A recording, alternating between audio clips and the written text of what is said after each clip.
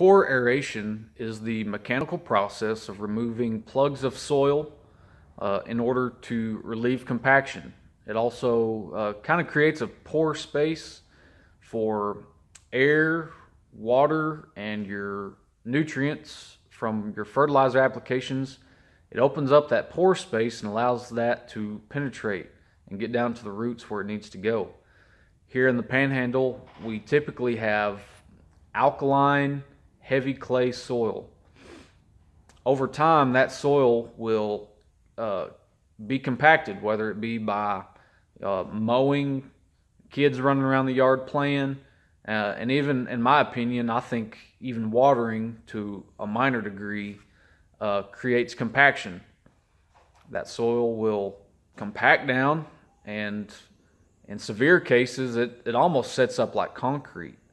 And so we run over it with an aerating machine, and that aerator pulls plugs. Of course, this is core aeration. It pulls those plugs and leaves those plugs on top of the lawn. And you can see here through some footage I took of a lawn I recently aerated, it looks like a lot of little dog turds, to be honest with you. And that's what a lot of people think. But those are actually plugs of soil. We leave those on the lawn. You don't want to rake those up. You want to let them dissolve back into the yard, replenish the soil. But like I said, it's really going to soften up that soil, creating that pore space, especially in our heavy clay. With our current drought and with our summer heat, it's hard to beat aeration. I recommend it at least once per year, spring or fall. My personal yard, I typically aerate twice a year, spring and fall. I think there's not many other things that you can do better than aerating. A lot of people want their yard dethatched every year. Well, guess what? Aerating is going to help relieve some thatch issues. By opening up that soil, some of that thatch is going to fall in there and help break down. So, you know, there's a benefit there to aerating. We can typically get started in March.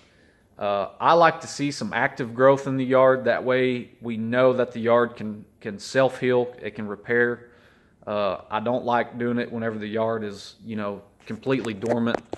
I just think that you're opening the yard up to weeds and things like that. So like I said, starting in March and going through May, maybe early June, we can aerate.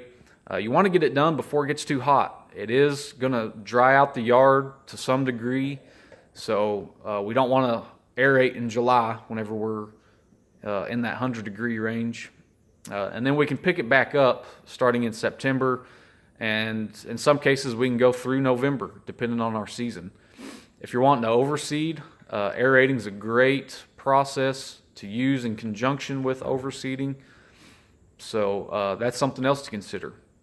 But anyway, get with your lawn care professional. It's something that do-it-yourself homeowner can do as well.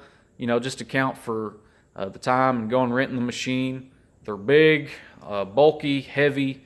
I like to use the plugger. I own a plugger aerator, and I've used a couple different brands, but that plugger by far pulls the most amount of plugs, you know, in a given area versus other aerators. Really opens up the soil, and that's the aerator that I own. So if you have any questions or you want a price on that service, please don't hesitate.